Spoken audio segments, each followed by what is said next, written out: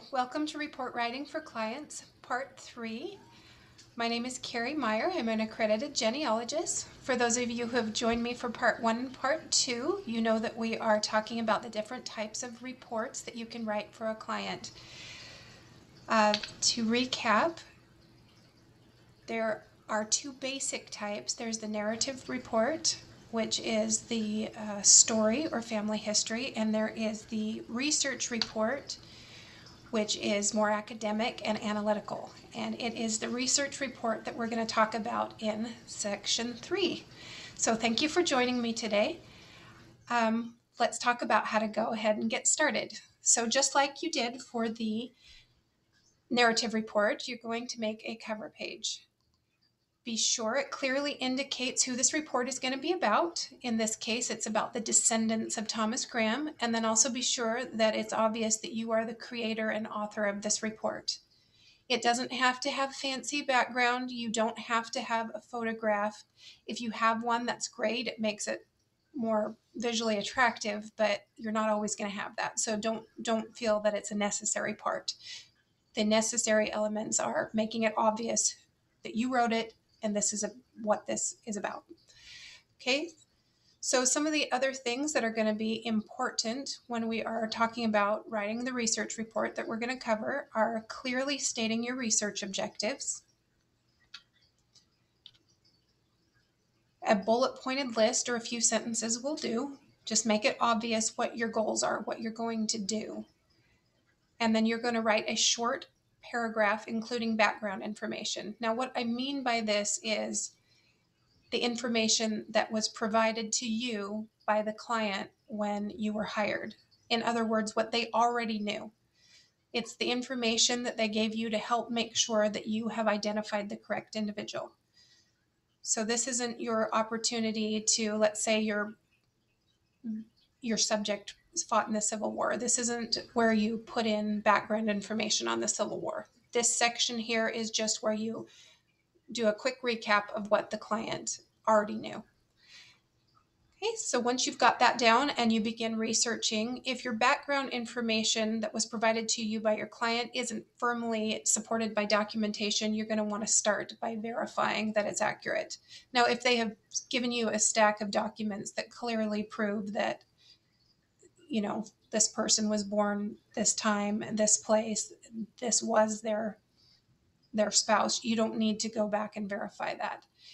But if what they've given you, let's say, is from family tradition, it's from an unsourced family group sheet, it's from family history that someone wrote up, but they didn't source any of their information, in that case, yeah, you're going to want to start by verifying, because you don't, there are instances where you'll have a client that's just sure that they are the descendant of this person and they're mistaken, or they're just sure that they have Native American blood and they don't.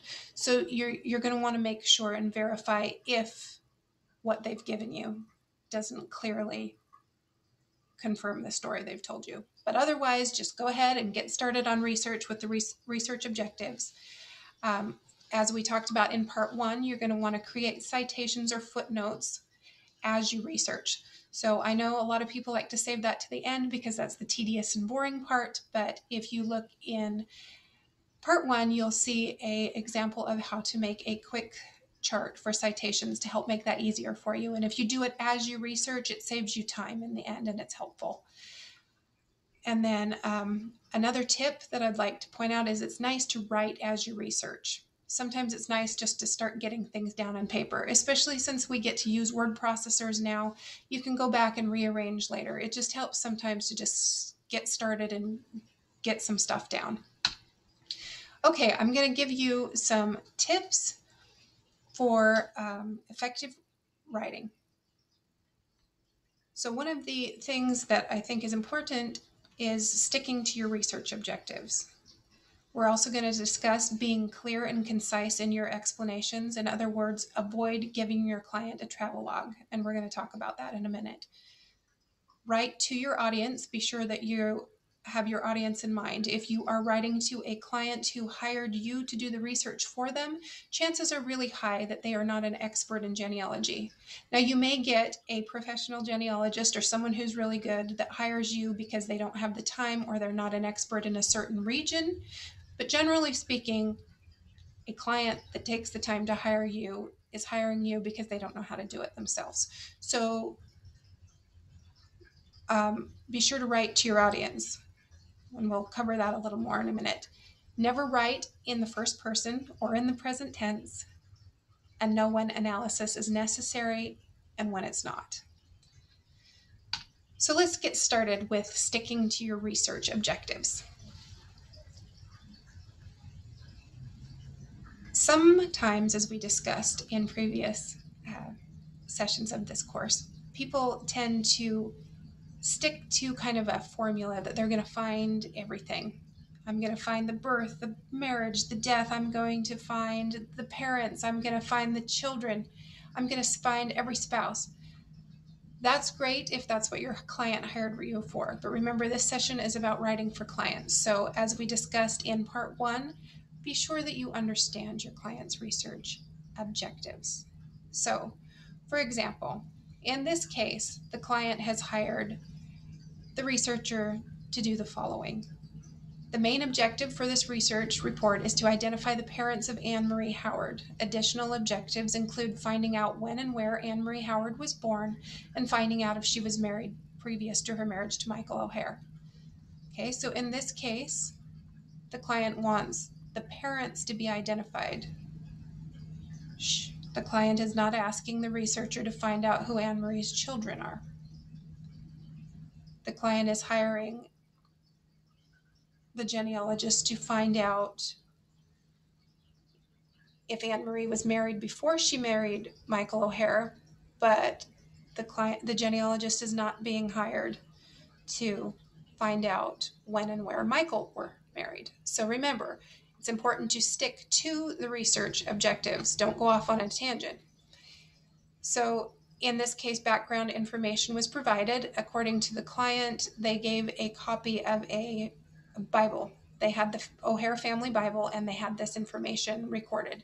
Michael O'Hare and Anne Marie were married in County Tyrone, Ireland on the 22nd of May, 1863. Anne died the 30th of May, 1902 in Harrisburg, Pennsylvania. They had 2 children, twins, Heidi and Hobart,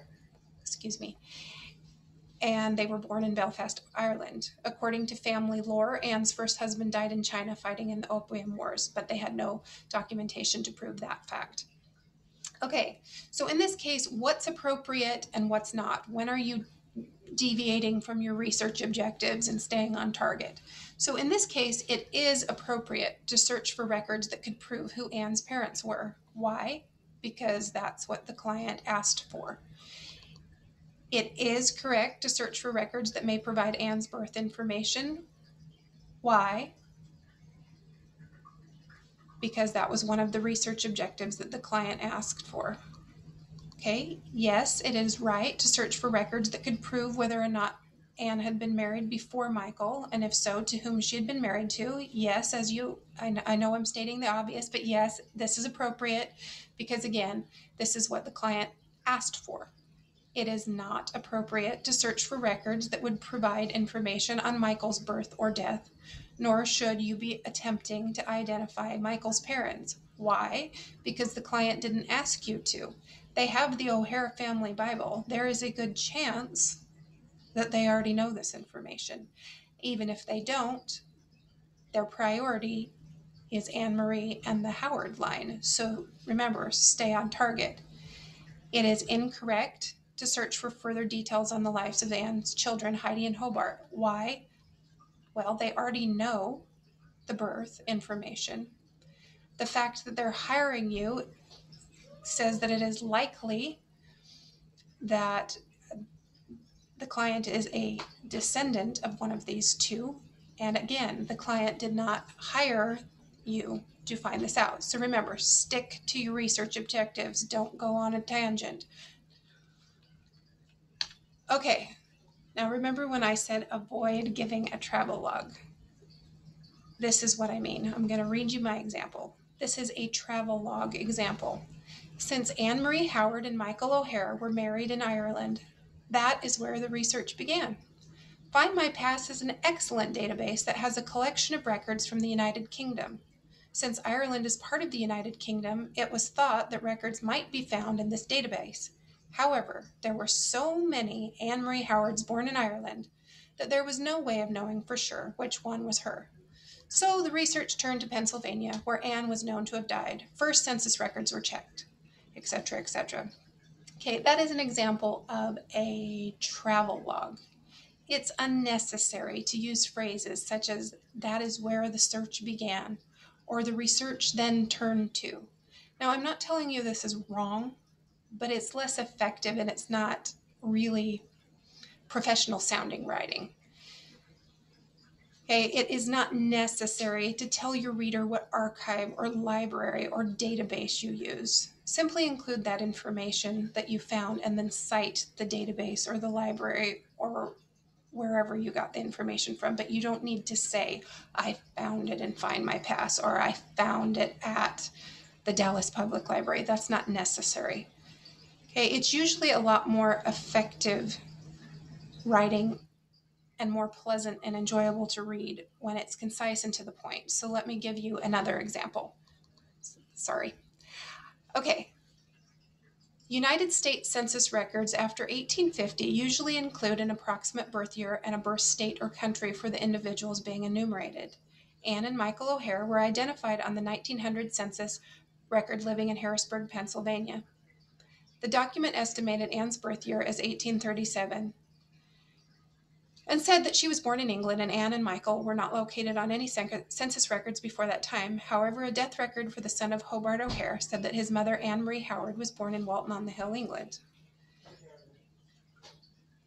Okay, this is usually a more effective way of doing it for a few reasons. For example, it's usually a lot more efficient when you're researching to work your way back in time. Now, you will have situations where you're hired to find the descendants, but generally speaking, it's easier to research when you search your way back in time. In the travel log example, the researcher started in Ireland in a failed attempt to find Anne's birth record. In the other example, the researcher started in Pennsylvania where Anne died and learned that she had actually been born in England even though she had been married in Ireland. So this researcher knew that it would be a waste of time to research in Ireland. They knew to start in England. Okay, so make sure that you are being efficient. Also, it's helpful in this case, as I said before, if someone's hiring you, chances are high that they're not extremely familiar with genealogy, or at least how to do it. So sometimes, especially, it's a good idea to introduce a record type and what it's used for. In this case, census records usually include the following information. It just kind of gives an explanation of what you're doing, and it's more effective than, I found a census record on Find My Past, or I discovered a birth record on Ancestry.com. So this is helpful information, even though it is a little bit of background. Okay, also, in this case, looking at Anne's son's death record was appropriate because it led to information about Anne. So remember before I said that it was not appropriate to research Hobart and Heidi because the client didn't ask you to. In this case, the reason that we were looking at Hobart's record is because, as I said, his record helped guide you to what you needed to find for Anne.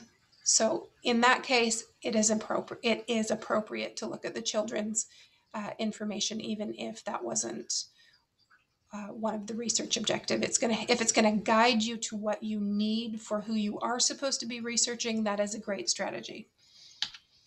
Okay, write to your audience. If you are writing for a private client and not an academic journal, as I said, chances are high that your client is not familiar with genealogical terminology. So avoid phrases or terms that your audience might not be familiar with. Examples are negative evidence or secondary source. If you choose to use them, that's okay. Just be sure that you make an explanation the first time you introduce that phrase or word so that your reader knows what you're talking about. And also, again, like I mentioned before, your reader may not understand the uses of certain record types. So the first time, it's just helpful to give a quick explanation of what that particular document is used for. Now, once you've done it, you don't have to do it over and over again. So, for example, you've got, let's say, a 3 generations report. In your first generation, you used census records. You explained to your reader what census records were for. You don't need to do it again in generations 2 and generations 3. Okay. Never write in the first person or the present tense. That's not appropriate for this type of report. So, for example, Anne and Michael O'Hare are living in Harrisburg, Pennsylvania in 1900. Their son Hobart O'Hare dies in Reynoldsburg, Ohio on the 24th of June, 1957. According to his death record, his mother Anne is born in Walton on the Hill. Okay, so you kind of get the idea. And then the conclusion here, I have personally researched and reviewed all these documents. Using primary and secondary documents, I have come to the conclusion that Anne Marie Howard is the daughter of Lionel Howard and Anne Darby. Okay, so this is not appropriate. These people lived in the past, so they are not living in Harrisburg, Pennsylvania. They were living in Harrisburg, Pennsylvania. So even now, even as a living person, you do not say something like, I am born. You say, I was born. So don't write in the present tense. That's weird. And also, don't refer to yourself. There are other ways to go about it without, I have researched and reviewed. And again, it would also be better to avoid using your referring to yourself as well as the researcher has personally reviewed. Just primary and secondary documentation have proven that Anne Marie Howard is the daughter of Lionel Howard and Anne Darby. That would be sufficient without any reference back to yourself. Okay, know when to analyze a document and when not to. Sometimes analysis is absolutely necessary. You as a researcher have to take the time to look at each document and analyze and figure it out. And a lot of times there are complicated cases. There are cases using indirect evidence where you have to, there's no actual document that says specifically this person is the child of this couple. You have to use different documentation to pull that together and figure it out. And then you have to analyze it and then explain your analysis to your reader.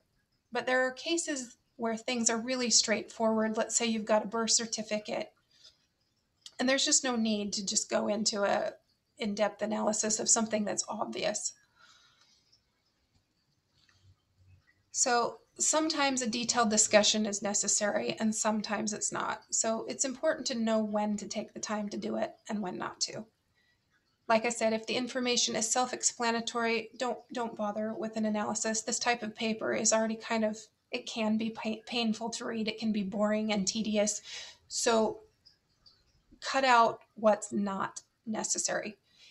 If information is different, if different documentation provide contradictory information or an analysis is necessary, then you're going to have to take the time to write it up. Okay, so for example,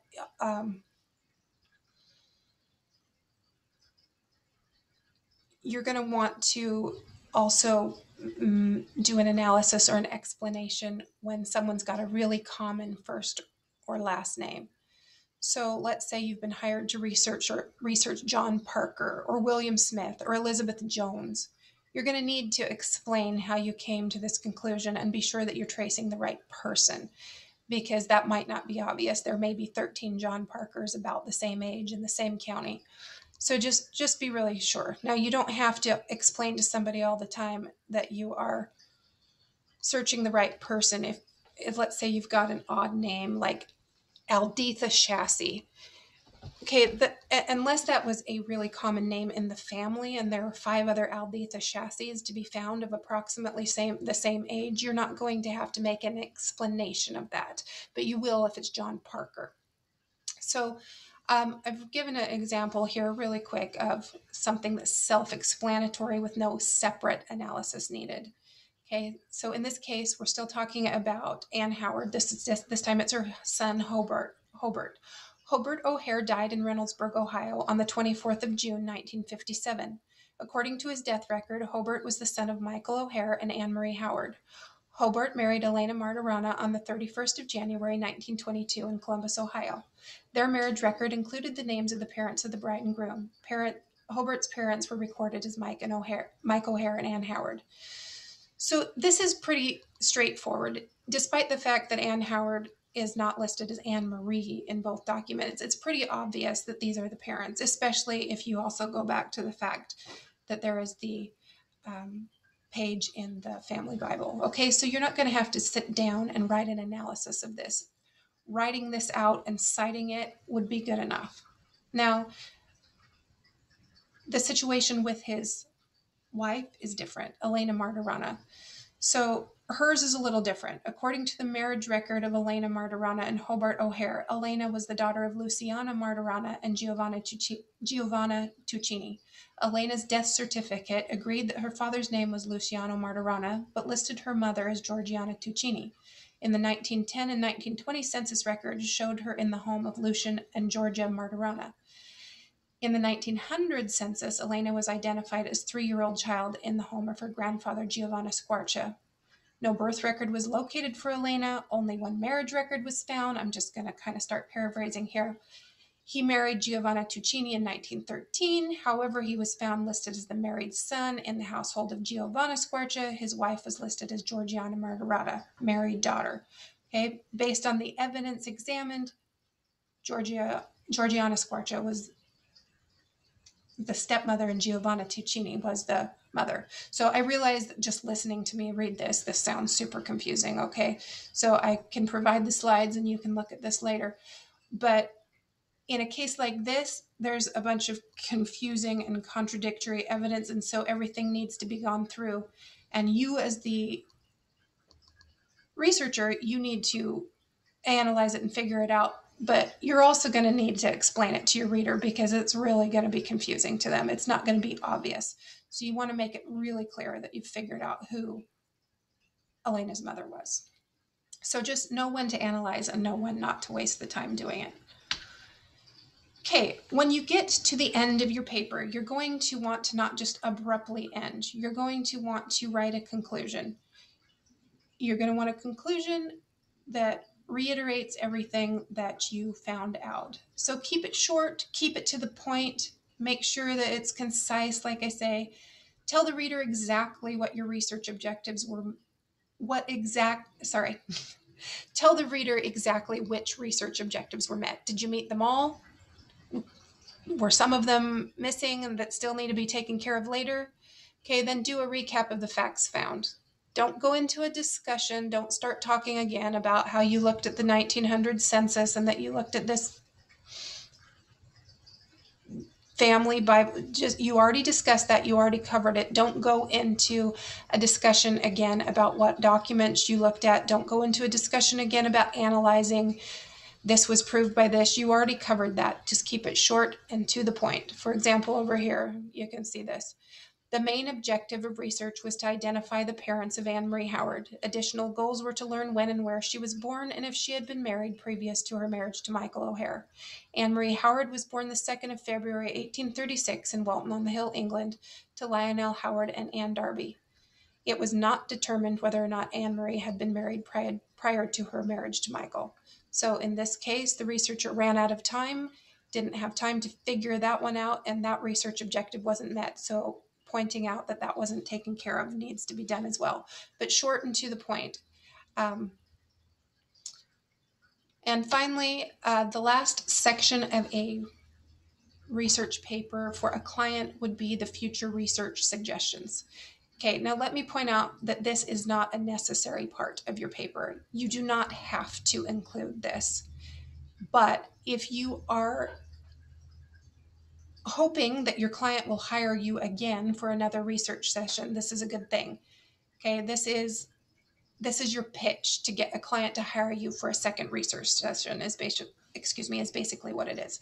So if you're writing for an academic journal or a magazine, you don't want to include this. If you're just doing a favor for a friend and they're your client, you don't need to include this. But if you're hoping that somebody's going to hire you again, then you would do this, okay? So if you choose to include this section, I would just like to make sure that you need to know that if you're going to suggest the client hire you to do this future research, make sure that your suggestions are appealing. Okay, most clients are willing to hire someone to extend their pedigree further, but they really don't care who their great uncle married. So make sure that you're going to give suggestions that will actually appeal to them and make them, oh yeah, I might like to hire you to do that for me. Also, before you give a suggestion to your client, do a little preliminary research and make sure this is something that you're most likely going to be able to succeed at. For example, if your specialty is Southern United States research and you don't know a thing about Irish research, and you're doing, let's say, this Anne Marie Howard and Michael O'Hare. Well, just from the name, there's a good possibility that even though Anne was from England, as we established, Michael is probably from Ireland where they were married. Okay, if you don't know anything about Irish research, do not pitch to your client that they should hire you to find out who Michael O'Hare's parents are. That's probably not a good idea. Also, as I said, do some background research. If you are a Southern researcher and your person, let's say they were from Arkansas, you want to do some research and make sure that records exist. Lots of records were destroyed during the Civil War. Things were ruined in floods. Some records were transported to Texas or other counties. So make sure you know what you're doing, because it's really embarrassing to, and I'm not speaking from personal experience, but it would be really embarrassing to have a client say, yeah, I'll hire you for that. And then you have to go back and say, well, actually, those records don't actually exist, so we can't do this, or I don't know how to do Irish research. Okay, so just make sure your suggestions are appealing, and make sure that you know what you're doing and that the record collection exists so that you have a good possibility of succeeding.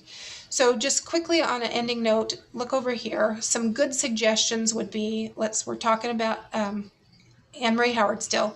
Good suggestions would be finding out when and where Lionel and Howard and Anne Darby were married, identifying Lionel Howard's parents, identifying Anne Darby's parents, learning when and where Michael O'Hare was born, identifying Michael O'Hare's parents. Now again, remember, that's not if you are not a specialist in the area, but if you are, those are great suggestions. Okay, weak suggestions: find out if Heidi O'Hare ever married, and if so, identify her children. Identify the children of Hobart and Elena. Okay, like I mentioned before, chances are high that your client descended through one of these two and already knows. And if not, most people are going to be more interested in finding out who their ancestors were than finding out who their aunt married. Well, thank you so much for taking the time to watch with me, and I hope that you found these helpful.